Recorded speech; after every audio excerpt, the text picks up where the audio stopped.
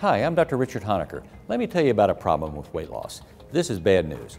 Your body has certain set points for what it says your body weight should be, and it's not going to let you get lower than it likes or higher than it likes at your particular genetic set point.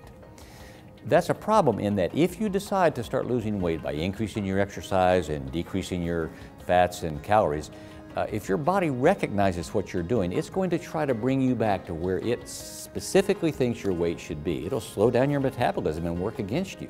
And for that reason, you don't want to lose weight rapidly when you're on a diet or exercising more. 2 pounds a week is about right. If you do more than that, your body is going to recognize what you're up to, and it is going to fight you by slowing down your metabolism.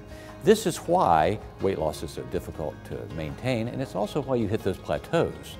When the body recognizes what's going on, it tries to move back to where it's comfortable at you being regarding your weight, and you need to alter that just in slow increments so that you kind of fool your body and don't let it react against you. You need your body working for you, not against you.